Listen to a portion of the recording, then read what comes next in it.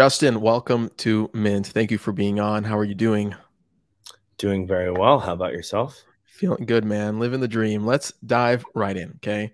I think a lot of the crypto community already knows who you are, so I want to skip that intro question for the most part. I want to dive right into how do you understand the current state of music NFTs? How are you thinking about that as where we are today? So, I think there's really two ways to think about music and the intersection of anything that's Web3 related. NFTs, like people use this phrase music NFTs very loosely. I think that there's like three types of things to think about. There's the consumption of music itself, because music is ultimately invisible. It's not like a PFP or like a piece of art, it's invisible. So, there's the consumption, um, there's the ownership, and then there's the visual representation. And all of those things kind of can exist in a Web3 framework in different ways. But the consumption and the collectability piece are distinct in that people probably don't consume music in the same way you consume a visual. When a visual is in your profile picture or in your wallet, and you cast that to a screen, there's a more tangible experience in the ownership. It's unlikely, in my humble opinion, that people are going to listen to music from their wallets. I believe that they'll probably use streaming services like Audius or like Spotify to consume music, which is a bit different than the way all other types of NFTs exist and manifest today. So yeah, again, there's like the kind of three things to think about. There's the, ownership, true ownership of the rights in a song. That's what we do at Royal that we're excited about. There's the visual representation, which sometimes can be combined with like the collectability of audio, however that manifests. And then there's the consumption. So those are the three layers of thinking about music in Web3. Why are you so excited on the ownership layer? Why did you decide to position Royal as the ownership layer for music in crypto? So there's pretty misdirect narrative surrounding like how meaningful music ownership actually is. Okay. A lot of artists have been disenfranchised from, you know, actually owning a large portion of their music. But when you do own your own music, there are significant monetary rewards slash cash flows that accrue over time. The best example I like to give of this is I have this song called "Is It Love," which was the first song I independently released. Um, at the time, I had a record deal in place for, I believe it was 50% of the song for $15,000, Okay. and that was in 2015. The song came out. I decided not to do that label deal for $15,000 for 50% of the song, and that song has since generated over $750,000. Significant. Not It's bad. actually not even on my most popular chart on Spotify. I think people just like don't understand the flow of income in music, and I'm actually publishing a blog post on like where money comes from and who takes what and why artists are left with so little. But in most cases, when artists do own their own music, there actually are real cash flows. Now, in some cases, they might feel insignificant, but there's a reason why private equity and hedge funds are plowing money into catalog and previous catalog Hmm. investments. It's because music as an asset class is interesting. It's not quite the narrative that's portrayed in the public, where like musicians don't make money. Um, that might be the case for some independent artists, but frankly, people might hate me for saying this, but like not everybody is going to have the most popular music. It's just impossible. I Right. don't, right? But I'm still able. Like there are lots of artists out there. I think there's an artist named Suicide Boys that aren't signed to a label. They own all their own music, and I'm pretty sure they generate like 1 million a month from streams, all Wow. independently. There's a lot of stories like that, right? So at Royal, like the narrative that like you don't make money from streams, and there's all these comparisons about like collectible music NFTs and how they're valued differently from how streaming is valued. I think it's kind of a weird comparison to make, because when you collect a collectible music NFT, which I've actually never done in my career. Hmm. I've never issued just a music NFT by itself. I've never just tokenized a song. Um, when you just tokenize a song, I'm not really sure what it does. I'm not Okay. sure why it's interesting. Um, to me, owning a piece of the copyright is infinitely more interesting. And Bored Apes did this first, for visual art, and I think that's why they've succeeded. Why I participated in the initial mint of Apes, and why I was so excited about them. I think on the one hand, you have this on the collectible music side, you have another challenge, which is the clearances. So an independent artist can release collectible music, and people might speculate on that value. there's no enforceability to the scarcity the same way there is on the true ownership side, right? Like with true ownership, you can only sell 100% of something, so there's inherent scarcity. Whereas with music, because the consumption layer and the collectible layer are kind of analogous to each other, and the consumption happens multiple times, there's no real way to protect against like the scarcity problem. And a lot of musicians have actually minted NFTs of the same song in the collectible world. So I find it quite interesting that like the scarcity isn't as inherent or obvious because music inherently is consumed as an invisible thing. So that's another like kind of interesting fact on the collectible side. But on the clearance side, music collectibles can scale to independent artists who control their own work. But once there's another rights holder, you need to get their clearance if you're using the audio. What we do at Royal is none of our tokens actually point to the audio files at all. So when you buy an asset on Royal, you're buying ownership in the song from an IP standpoint, and you get visual art that represents that ownership so that you have something to show your friends. It's like social signaling, emotional value, we still find is extremely important. So that's what we do at Royal. And part of the reason why we do that is because I went through a lot of stuff on the IP side after I did my auction, stuff that a lot of other collectible music platforms aren't even really thinking about because there's no precedent for it, right? And so a lot of the experience that I had informed the architecture of Royal, the asset architecture, and we're excited because it's working. We're excited because with Nas, we had 200,000 people show up, 60% of which had never used a wallet before to actually participate. And we think that that's like really key to onboarding the mainstream, especially because the mainstream doesn't really understand collectible music. When, I say to someone, hey, you can own, a song on an NFT that points to a song on IPFS, but you can also listen to that song on Spotify and Audius. It's not quite the same as an image becoming more popular as more people see it and there's one owner, the same kind of value proposition of regular NFTs. It's different. It's different because again, it's invisible. So, my general thesis is in the long term, people will be interested in owning rights. And that's mainly because regardless of what the economics you think about today for a big artist or a small artist, if you bet on a Billie Eilish song before it explodes, there's real income there. It's really interesting. Let alone the appreciation of the the asset value itself. So yeah, so there's a lot of unpacking to do there. I can talk about that for hours and hours. I'm trying to give as like quick of a brief as possible. Sure. No. So I've been collecting music NFTs for the last few months. I haven't got the chance. The drops have sold out too fast on Royal for me to be able to snag one.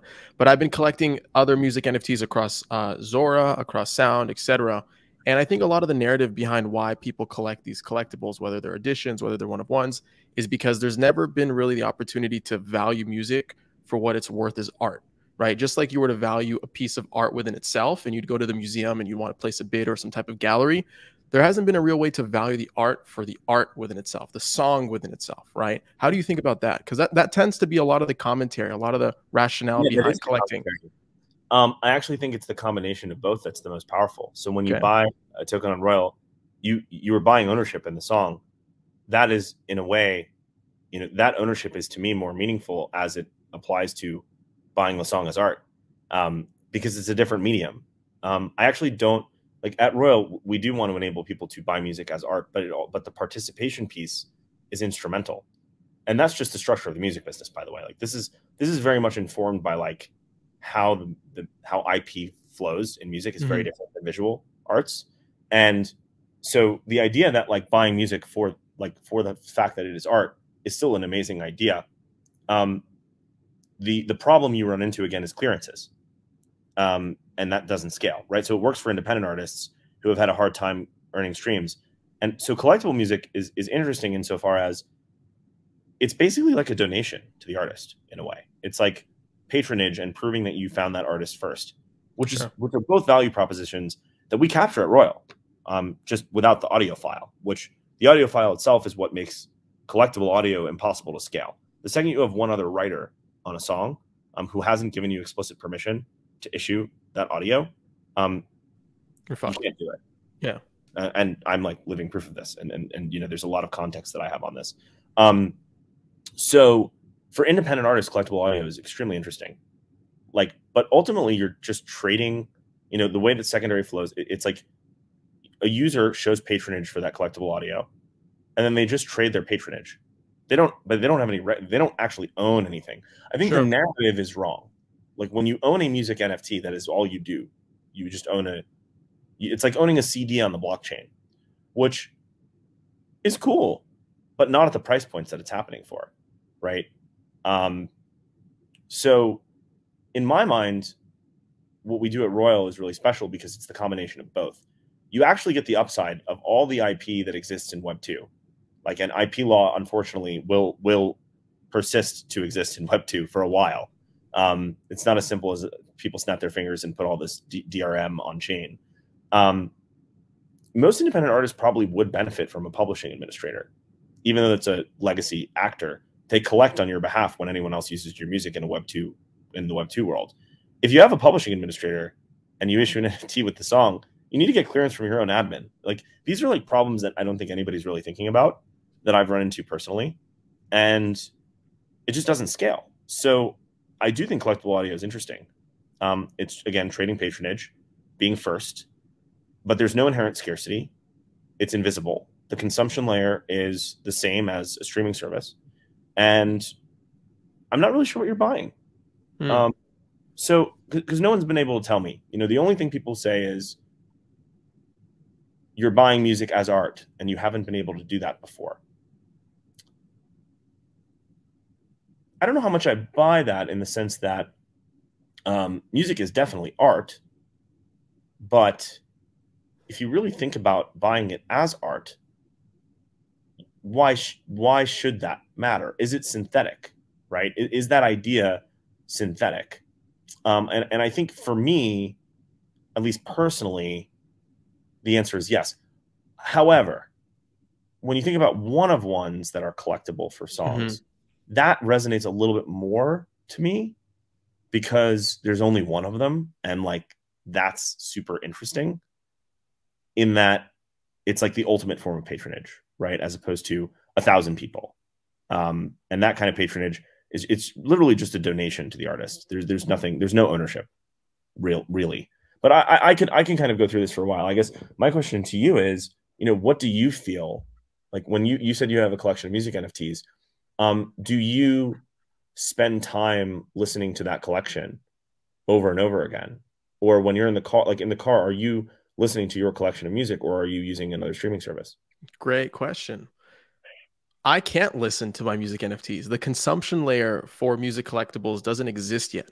There's no way for me to really connect my wallet to something for it to populate my music NFTs, for me to download them offline and to enjoy them if I'm on the plane, for example.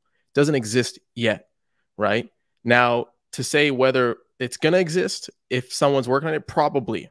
Does it matter? Does it even need to exist? I think is so. If artists end up doing Web3 native releases and drops where they only submit their material on chain, right, and they ignore the entire Web2 element, not on chain, the collectibles, the music NFTs, audio is not on chain. So maybe I'm thinking about it wrong. So explain it to me. So how does it work from an infrastructure level then? This is the myth. This is the myth. I invested in Arpeggi because the actual samples are on chain, and I think that's really freaking cool. Your NFT just points to IPFS or Arweave with an audio file hosted up. Like, it's just like anything else.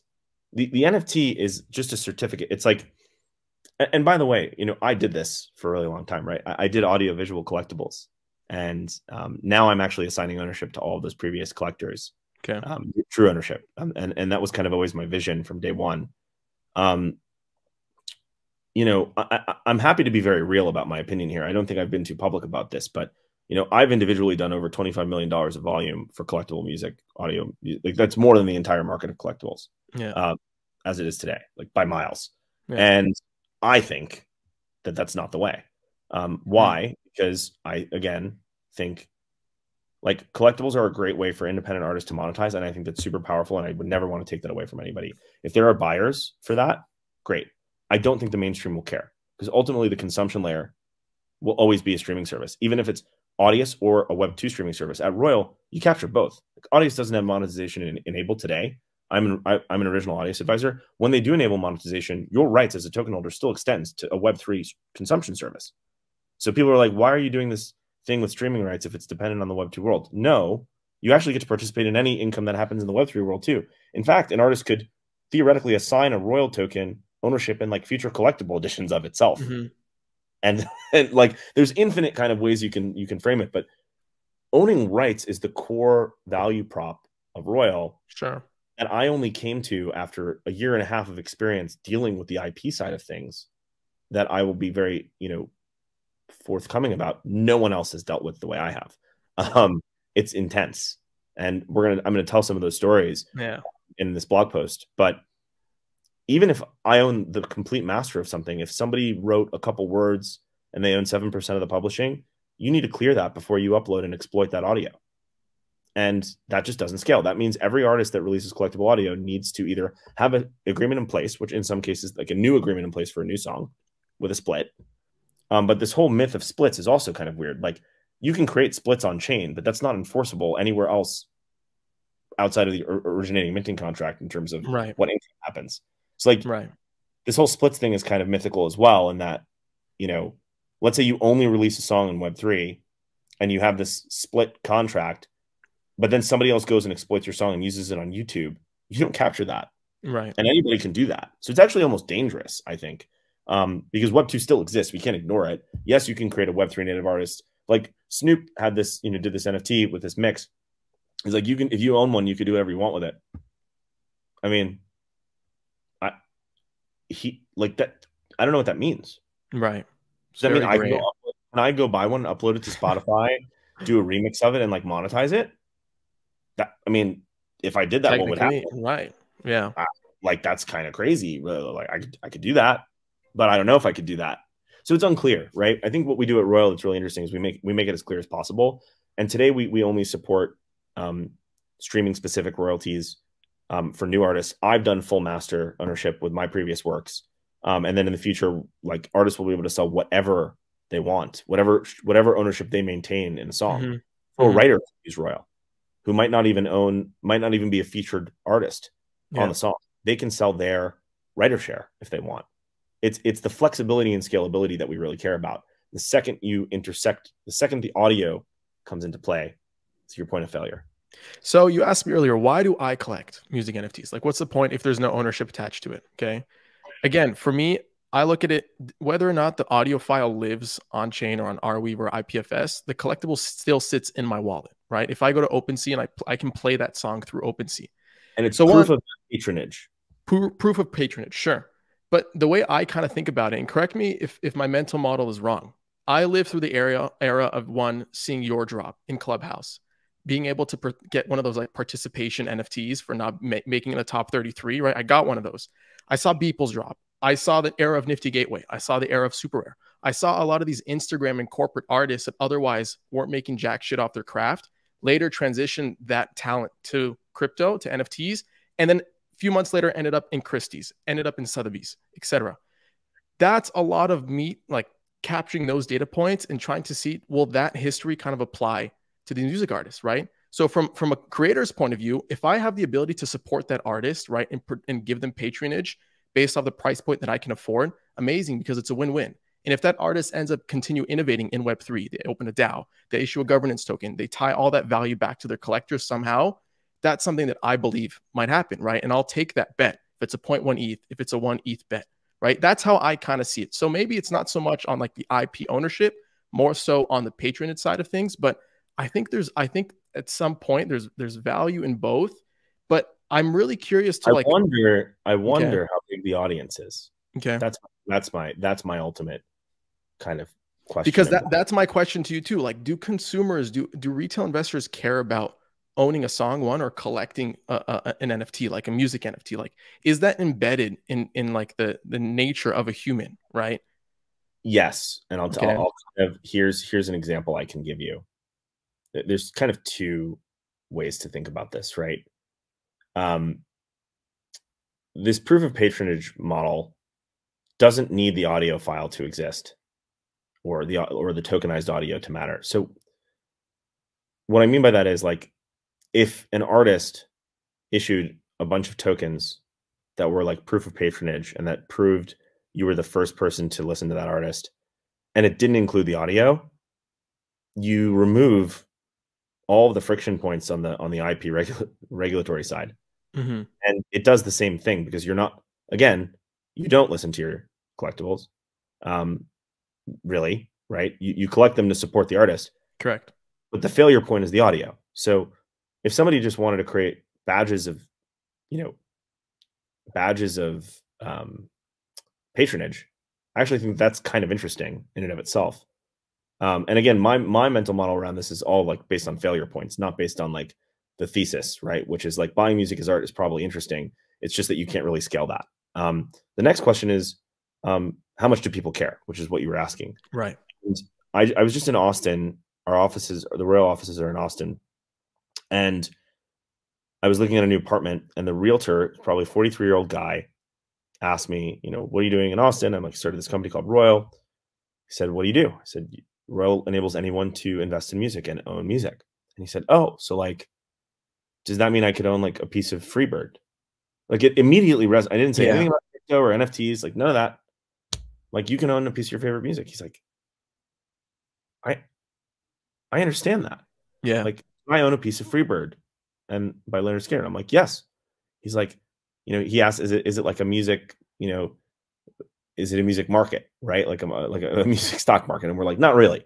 But ultimately it resonated immediately with this guy that he could have an emotional, like real and emotional ownership in something that's meaningful to him without having to use the word NFT or collectible. Right. And honestly, like that's it. Right. I get like, that. Yeah. Like if we want to onboard the next, like OpenSea still has just above 1 million users. Like that's unbelievable. And I'm an OpenSea investor and I'm a huge supporter. And I think that they're building incredible things.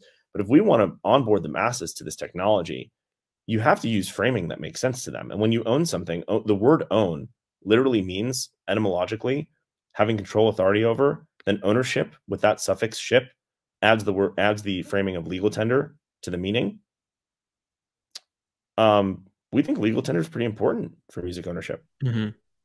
Bored Apes did this with, I mean, the most successful project of all gave you real ownership in the IP. I think that says something. I think that says a lot. In fact, that's probably why I minted Apes in the first place when they originally minted, because Ben, my friend Ben Milstein, was like, dude, you've been talking about this IP thing, and this is the first visual project that gives you rights to the IP that's really powerful. I was a CryptoPunk maxi, and then they fucking bought Larva Labs. I mean, like my thesis from back then is all playing out. I wrote about it. It's documented. Not to pull a egotistic, I was right. I don't know yet, but like it kind of was. I mean, and I think that like I just truly believe that the speculative activity around a lot of this air is interesting and fine. And I even engaged in it for a while, but then abandoned it because I felt that something more real needed to be built. Because to let like most people, like you understand the idea of tradable patronage, manifesting support for an artist early in their career, the idea that like someone else might want to pay a higher price to, support that artist. Buying music as art is a very, very, very interesting thesis, but music is a different kind of art. Sure. Visual art. You can't manifest something that that behaviorally doesn't already exist. So one thing that my co-founder and I talk a lot about is, my favorite band in the world is Radiohead. And if Radiohead created a one-of-one physical platinum vinyl of In Rainbows, I would bid like crazy to fucking win that thing. Okay. But if they made like 100 of them, I'd probably pay for it. Yeah, I'd pay for it. Like physical. I'm talking about like physical platinum vinyl. If they made 1,000 of them, I wouldn't care. I think it's just kind of a behavioral thing and that's like something physical that I can hang up on my wall. Right. How is a regular consumer going to distinguish between listening to a song on Spotify and owning a music NFT? I mean, there's literally no difference. The difference with the visual is like with a PFP specifically, you're the only one with that fucking image, at least for Apes and for some of these. Then right. with the art prints, like, yeah, there might be 100, but I could put it up on my wall and I can say I own that when someone's in my house, which I do. I have a lot of visual art NFTs, way more than PFP NFTs. I actually love the visual art NFTs because I can do something with it. With music, I can play you my audio NFT. I could go on one of these websites and play it for you over my Sonos when you're in my house. and I could say, I own this, but you don't. You own an NFT of it. It's like when you're walking down the street. Here's the best example, and I'll leave it at this. I was walking down the street with our marketing director and close friend of mine, Kevin, in Austin by our office, and my song "Is It Love," the one I brought up earlier, came on we were passing this bar, and Kevin was like, "You know why I love Royal?" I'm like, "Why?" He's like, "Would I brag to you about having the CD of this in the 90s if we had the same experience in the 90s? Would I brag to you about like having the CD of this song? No, that behaviorally never would have happened. But today, I can brag to you and say, I actually own a piece of this song. That's a way more meaningful social experience. And I would liken collectible audio to owning the CD of something. I don't think it's any different behaviorally. With art, right, it's a different medium. Music is invisible. Art is tangible. So I think all these different mediums, when you think about like what's going to be tokenized and what isn't and how it's going to be tokenized, you can't apply the same scarcity model to every type of media. It just doesn't work. And so for me, at least, enforceable scarcity with real ownership gets me excited. Now, the people like think about the royalty layer and like how much are you actually going to make? The answer is we don't know. Like if a song explodes, it works. If a song doesn't, it doesn't. We think giving everyone the ability to be their own record label is incredibly powerful. And that's not to say that I think record label DAOs are a whole other equation, and that gets very, very interesting. And, you know, there's a lot of really interesting things I think that will happen there. But for us at Royal, we just want to make it really easy for somebody to understand. You like this TikToker and her music. She's huge. And for 25 bucks, you can own the song. And if she grows in popularity significantly, those royalties might be significant, they might not, but the actual underlying value of the asset, there's something intrinsic there. We price all of our assets with a model that considers all the actual value from the Web2 world, because that's the only place the value is manifesting. And I think synthetic value is kind of dangerous. There are only like 5,000 people doing this right now. It's so small. It's so and small. Royal has almost 1 million users of people that are waiting to buy things. Not all of them are crypto native. So that should say something, I think. Right? I think that should say something in that like people understand what it means to own versus collect. And there is a difference. And at least with an ape, I own it. Now with my punk that I love forever, I own it. I really do. I do whatever the fuck I want with it. Right. That's awesome. You own a music NFT there, you can't do shit with that thing. But like right now, you said you're going to transfer rights, or you're going to do some type of IP mixture to kind of provide some type of royalty to your previous NFT music collectors. Is that what you said? Oh, Did you say something like that? Okay. So it's already happening. Okay.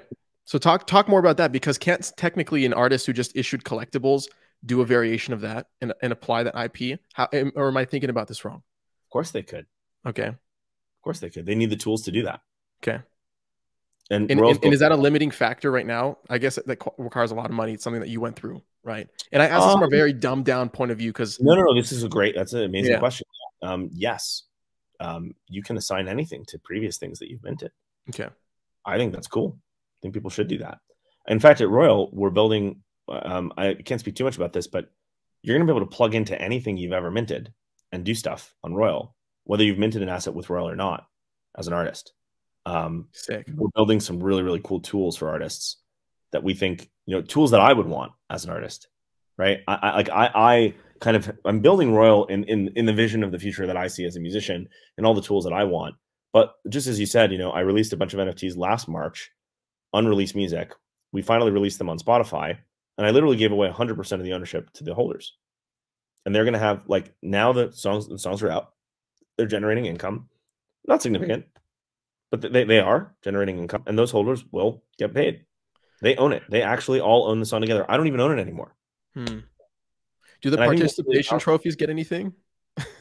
The one that participated in the iconic drop. So actually, we did. My little brother included that on the whitelist for his project, which was really cool. But these things are on chain, and there's now proof that you did that back then.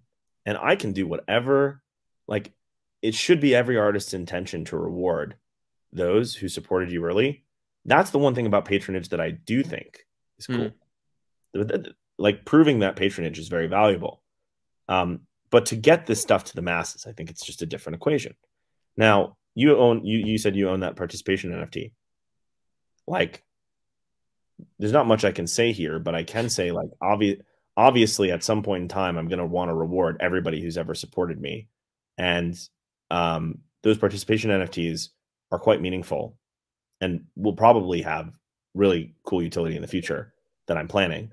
But again, a lot of the stuff that I wanted to do a year ago is finally almost ready today. It took a year. It took a year building a team at Royal, like basically building all the tools that I wanted as an artist to execute on. And again, I should say, I've been a little bit aggressive in this conversation about collectible audio. I actually think that for independent artists, it's really powerful and it helps them monetize. It helps them survive. And I think that's all positive.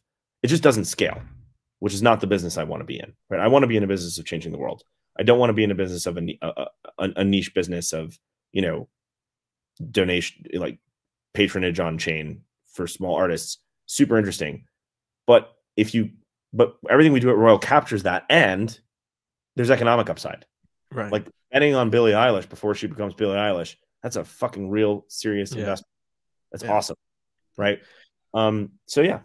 That's a lot of the conversations. I don't know if you remember, but about a year and a half ago on Blockchain and Booze, it was you and Cooper. We were talking about music NFTs, right? It's actually the most watched episode of Blockchain and Booze, funny enough. Yeah.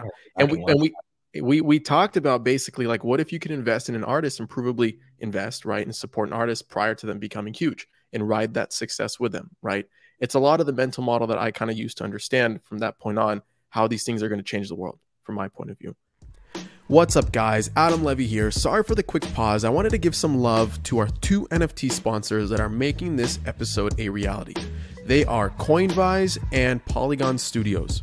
On Coinvise, you can create a personal or community-owned social token on Ethereum or Polygon.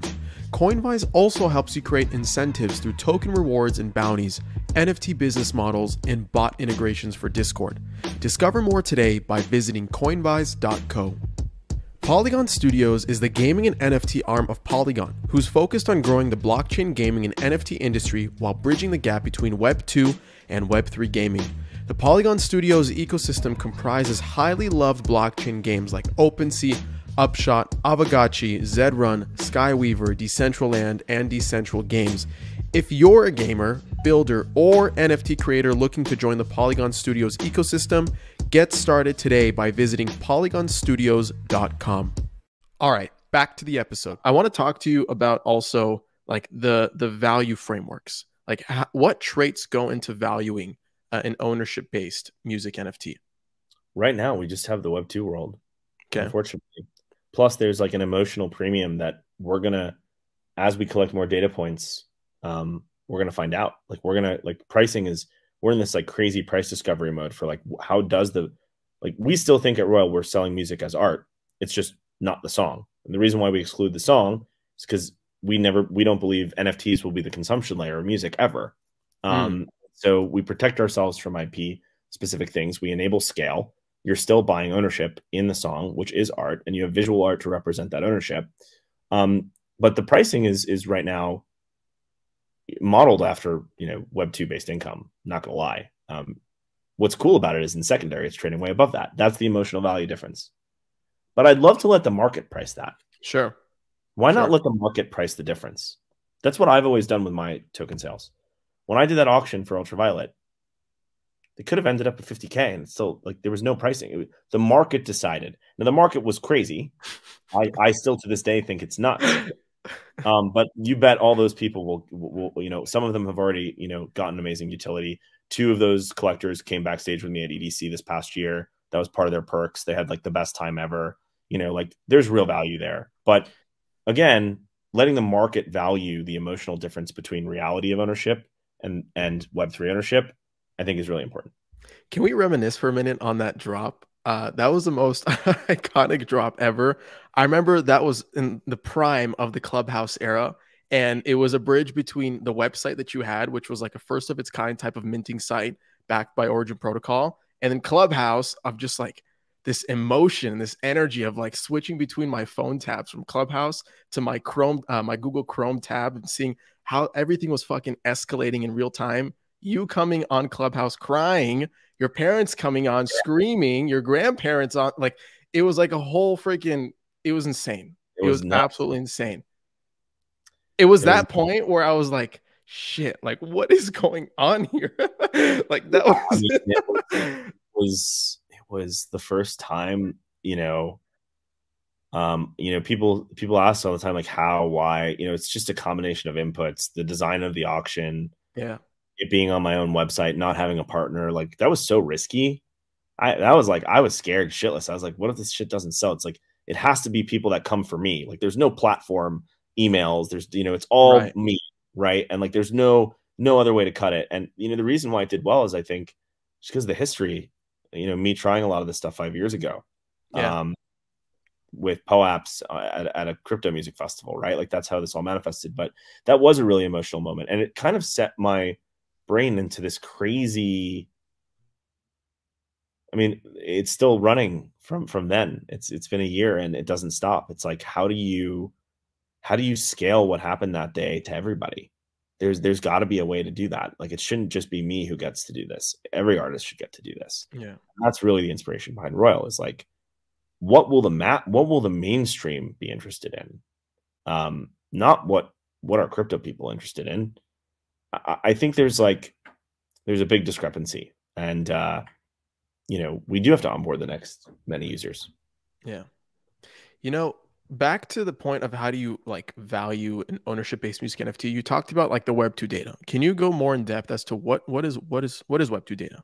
Is it like aggregating all streaming plays, right? Like what kind of metrics go into that? Streams, there's syncs, there's PROs, there's so right now we're only supporting streaming ownership, but like some of my stuff is full ownership. Okay.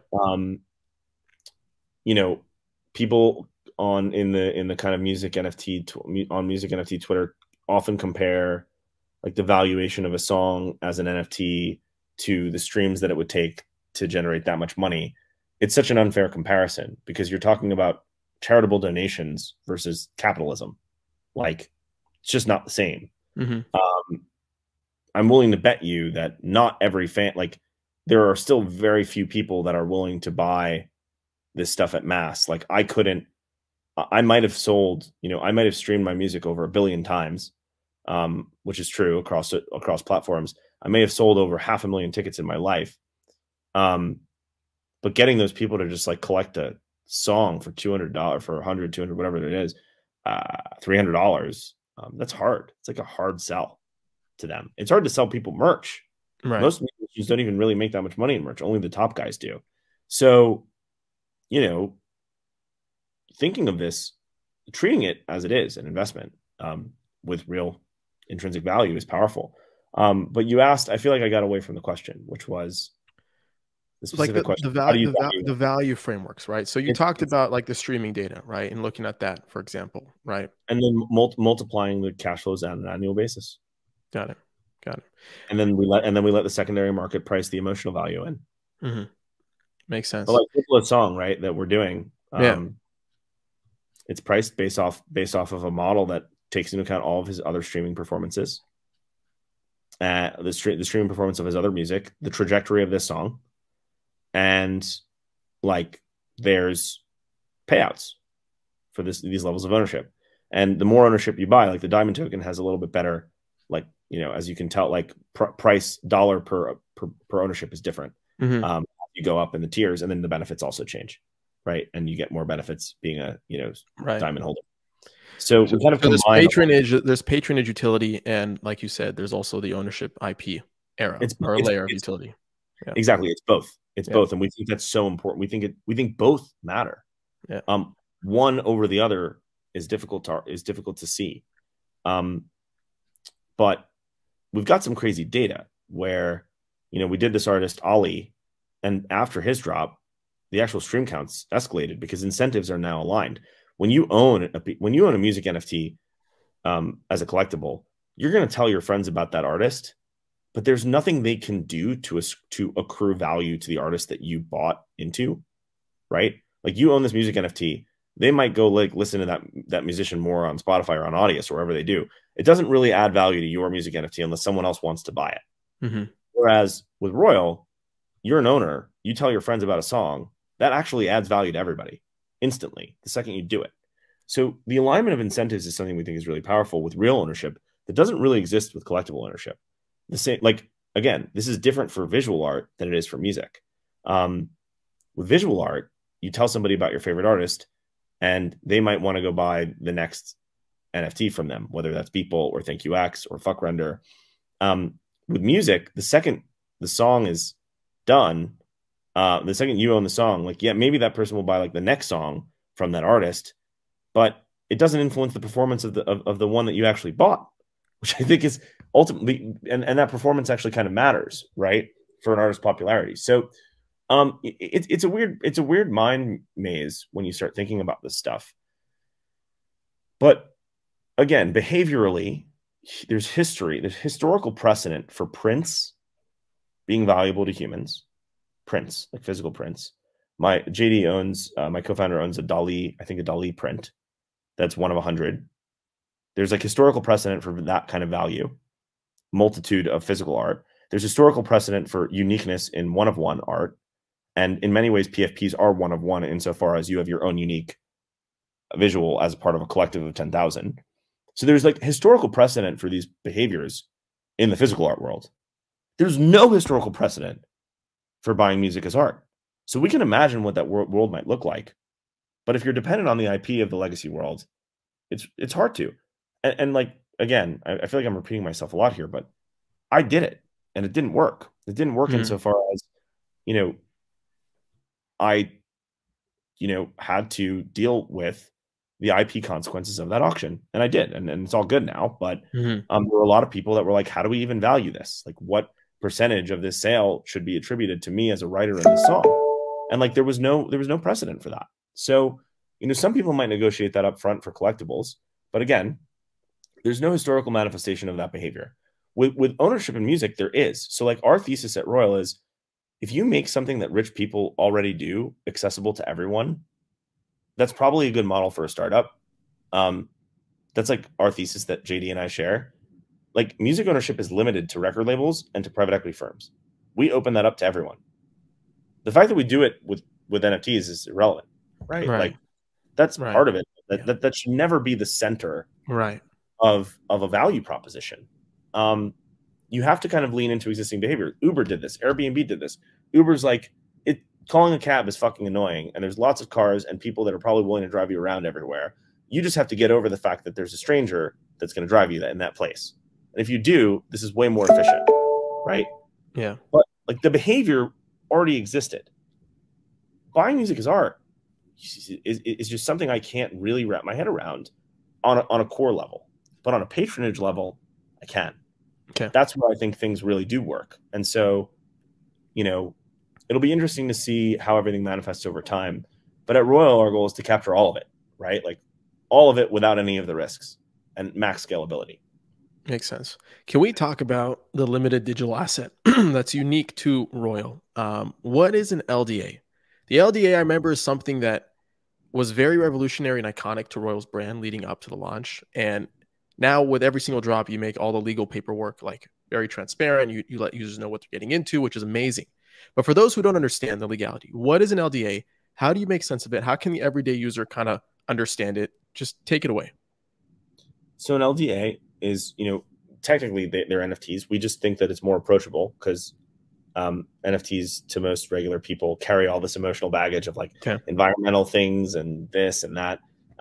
We just say, with this limited digital asset, you as a Royal user own a piece of this song. You own music. You actually do. And then we publish the legal agreement that assigns you whatever rights are associated with the contract minting address and the token IDs and so on and so forth. And then the artist is obligated to, assign and upkeep those rights that you own in the song. And Royal is just a platform to enable it. It's like, think about eBay or, even Amazon third-party sellers. These are platforms where buyers and sellers come together. That's what we want Royal to be for artists and fans. Shared ownership, a platform for shared ownership. So LDAs are essentially just like I don't want to call it proprietary. It's just like the way that we think about these assets, because they are assets, versus tokens, which like most people don't really understand tokens. They start thinking social token, DAO token, NFT. Like these are real assets with real rights attached to them that also have additional, token gated benefits or, LDA gated benefits, right? And that benefits portal that we're building will be ready soon. And that will also enable, we're like, I can't speak too much about that, but we're just excited to kind of like unlock all the value propositions that people have been preaching in the media. So LDAs are really just rights in a song plus visual art that represents those rights. Got it. And it's really simple. Got it. So actually, how did it come to the formation of an LDA? Like, what's the story behind forming this thing? Because from what I understand, there wasn't some type of legal vehicle that supported a lot of the thesis and the energy that you wanted to bring to Royal, right? So can you talk more about like the origin story of forming the LDA? Because I feel like a lot of what people know Royal for, beyond patronage, beyond the ownership, is that ability to kind of not bypass, but find a way to actually do it at least the right way, right? To do these ownership things the right way. So talk to me more about the formation of the LDA. What were you, I guess, trying to achieve with it that you couldn't achieve with other legal formats, and kind of around that? Yeah. And So you realize that I'm even having a hard time asking yeah, you because I don't even really understand what the hell it is from a very like technical point of view, right? It's really just a data point. I think it's quite simple. It's like I do agreements with vocalists and all these other people on songs, and I have an accounting firm that calculates royalties and sends them out to these people. And if I died tomorrow, God forbid, all these people would still get paid because of the way copyright law works, and that's probably important. And the idea is like an LDA is really simple. It makes you a collaborator in the song, even though you didn't contribute anything creatively to it. It actually makes you an owner, a collaborator with your favorite artist in a song. We think that's like so incredibly powerful. And the legal framework surrounding that is the song has to already exist. You as an artist can sell whatever ownership you maintain in that song as you would in the real world, right? So people sell catalog. All the Bob Dylan, you hear Bob Dylan sold his catalog for $300 million. Like, who are the buyers of that? Well, hedge funds, private equity, right? And I think Bruce Springsteen did it recently, right? So all these activities are happening in the real world. We're just extending them to the public. And then the reason why we built this stuff on chain is because it's actually like way more efficient to send micropayments on an L2, or, when people might make, $10 a month or $15 a month, or maybe they don't make anything. We just wanted the infrastructure to exist so that that was possible, so that the gas claim wasn't as much as the payout, right? And sometimes, like, just as with venture capital or seed investing, like not every song someone buys is going to explode, but it still has emotional value to you. I think that's what's so powerful, is like combining both real ownership and emotional value and patronage is, to me, like it captures all potential venues for success as we bring this stuff to the mainstream. So, a lot of this activity, again, I love like Web2 behavioral models, because you just project them skeuomorphically on Web3 and things start to make sense. Like patronage already happens in Web2. Buying merch, it's really like physical merch is like probably the number one method of like true patronage. You extend that into Web3, and it's interesting. There just hasn't been that much demand for it yet. And I'm not sure when or if or how that will happen for merch, for digital merch. But there's already demand for rights ownership. It's just inaccessible to the public. We use Web3 to make it accessible to the public.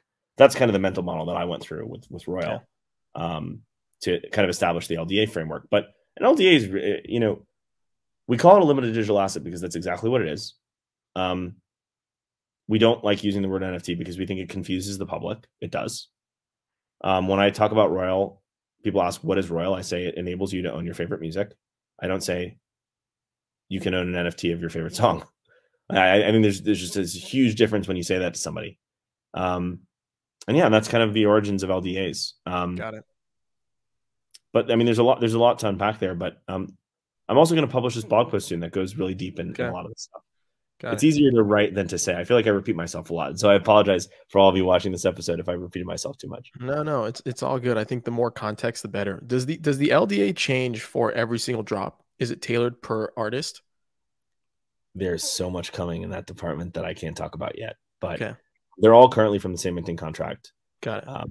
For a lot of reasons, but um, mainly for a new user to not have to set approvals every time they want to sell something, based on how we're building it. Because when you don't have a wallet and you buy an LDA with a credit card, we generate a wallet for you. It's like really, really cool back-end technology that abstracts the blockchain completely, which we think is important. But we want the flexibility of being able to withdraw and control yourself. Sure. It's very much inspired by Nifty Gateway. And for me at least, there's a really healthy balance between OpenSea and Nifty that, like, at Royal we're really exploring heavily. I want to talk to you about price psychology, okay, and how artists and creators should be thinking about basically how does one actually go by determining the price of a song. I remember Verte released a blog post saying that she lets basically an open bid structure to kind of determine, let the market decide what they want to collect a song for, buy a song for. How do you know whether to buy something for $1, $50, $4,000? And I guess it's different in the ownership context, right? Because it's completely different. Market pricing is always a good model. The problem is there just isn't enough liquidity or data there. There's like no price discovery mechanism for collectibles, and my auction is proof of that. I openly say that the market did price that. So that is the emotional value. Like, whether we like it or not, the market set that emotional value. Right. So I think Verite is right in that. She and I are very close friends. It doesn't surprise me that we agree. I also think that with ownership, there is more of a rigid framework for valuation. The beauty is what's happening in between, capturing the emotional value unlock that this Web2 world hasn't yet. And at Royal, we want to enable that, but not force it down people's throats, in that there is a limited number of people that are going to spend money on a, collectible piece of music today. They're native crypto users. It's a small audience. With a larger audience, how's that price discovery going to change? It's going to either go in one direction or the other, but it's going to be way, way, way, way, way more powerful. I mean, we've seen that with all types of tokens, not just NFTs, right? Like ETH went down to $88 2-3 years ago. Yeah. Look at how powerful it is today, right? Yeah. Like, the markets are inherently speculative when they first start. So for collectibles, it will always be speculative. And to be honest, like, that's most of the behavior. At Royal, we're excited to, like, while we know that some of the secondary is going to be speculative, we want to let that happen naturally and build in true ownership. So, the prices that we post are relative to a pricing model that, like, considers income related to the song, as it should be. Then there's, the artist has a choice in what they want to price things. And there will be a day that we don't sell out a drop on Royal because an artist will price things too highly. And while we will advise artists, we will never tell them what to do. Sure. It's ultimately a platform for artists. So there is going to be a day that somebody prices something too high and it doesn't sell out. And that's actually great. I think that sets an example for other artists. I think what's happening in collectible land is the supply is just so limited. And at the same time, there's only like 10 or 12,000 people that even are buying these collectibles. There's not enough data to price anything. That's just not enough volume for market. So at Royal, we're excited to explore what that looks like in the millions of users. And the only way to do that is by abstracting crypto. So I have one final question for you. I know we're running out of time here. Okay. And it's a question that I tend to ask specific guests. So I'd love to hear your take on it. Okay. I'm a big fan of the evolution of the internet. Web 1 was very much like read only and got taken over by Web 2. Web 2 is very much read and write and allowed us to kind of contribute content, interact with others on the web. And now we're transitioning into what we believe or what we coined to be Web 3, the read, write, and ownership era of the internet, right? Powered by decentralized networks, where we can basically provably own something that's digital. What do you think will essentially eat Web 3? It's funny. I made a joking tweet about this the other day. The only thing I can conceptualize today is when everybody's walking around with a chip in their brain that just does things for them. But that was actually like, I was like, what does Web 4 look like? It's literally like the internet is read, write, own. Web 4 is, I think do, where you just like automate the human mind. I think that's probably like, I mean, it's like AI type stuff. I think AI automation is probably Web 4. Okay. to an extent, but it like how it plugs into the other types of web, I don't know, right? I think like a world that I see is really interesting is I see something in the real world and I can buy it by thinking it. Like that's really fucking powerful. I think that's Web 4. I know that sounds kind of scary, but like I actually do think that's next, because if you think about like on time horizon, right? A lot of these like changes happen over about a 10-year period, from Web 1 to Web 2 to Web 3. If you think about like 2032, think, own, think, do, like it's the think that I think is going to get automated next. You remove friction of thought to action with technology. That might be like too intense of an answer, but I actually think that's what I probably. We'll think about it for a minute. Okay. So Bitcoin came in the late or not early 2000s, right? What was it? 2009 or so, right? Around the time where Instagram and a lot of these social networks started popping off and coming out. And a lot of what it aimed to solve is to create decentralized networks that were otherwise owned centrally, right? And were overpowered and whatnot. A lot of why Vitalik, or I guess the premise of why Vitalik kind of created Ethereum too, right, is because of a whole entire issue, or at least that's like the meme, the issue around World of Warcraft, right? And him getting kicked off the game and saying like he's not able to sell his merch or whatever the hell the narrative was. And I like to think about it of like from the form of what happens when we're extreme on ownership, right? Like what happens on that side? Maybe what happens when we're too extreme on decentralization? Like what's the middle ground? Is that a right way to think about it? Maybe. I mean, in the most extreme form of decentralization, where like governance is super decentralized and decision making happens in a decentralized way, that's all still part of Web 3, right? So like when I think about the difference between eras, it's like Web 1, like if you really think about it, Web 1 and Web 2 did two things, like combined at the same time to an extent. Communication, information, and content is Web 1 and Web 2. None of that was value capture. Value happened the same way. You still pay for e-commerce things online with a credit card. It unlocked new markets, but it didn't change the fundamental way that humans value, like ascribe and accrue value. Web3 changes value through ownership. It changes the way we think about valuing anything, really, because you can now value digital things that only exist in the digital space, which I think is like incredibly interesting. And then you like insert metaverse, insert, you know, Meta Quest devices, etc. Right. But like the next iteration of that isn't going to be about ownership. Like Web3 is going to cover ownership in some way, shape, or form over time. The next iteration is like, okay, well, like all of a sudden after 70,000 years of human existence, everyone has the same information. Information asymmetry was like the biggest problem in human history before the internet.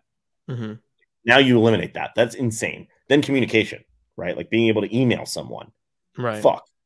That's crazy, right? And then content.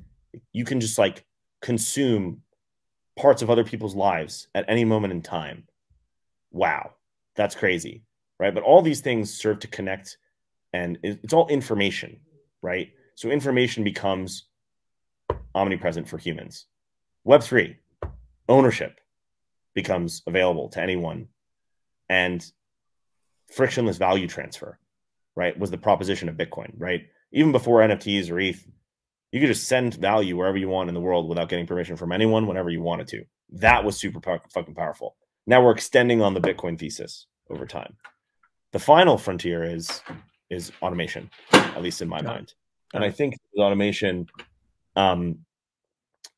it's just, again, like information, value, automation, like as steps. But I don't really know like the extreme form of decentralization. I don't know what that looks like, but it's still Web3, right? Yeah. So when I think like Web 4, I'm like, what's so crazy that's next? And it's literally like friction, real life friction with AI. And I mean, I think that's why a lot of like the billionaires in the world are exploring it, right? It's like, I think that is the next frontier. AI in space. We're just going to be a bunch of robots that are going to be traveling to space. And I guess just to correct myself really quick, the whole comment around Bitcoin being born because of the social networks is not a direct correlation, more so centralized networks, right? And the aim to make things decentralized. That was kind of the point. Yeah, I was kind of separating like the disruptions that happened as different technologies emerged. So like one, Web 2, information, communication, content. Web 3, decentralization, value. You know, Bitcoin still considering that as a Web 3 tool, right?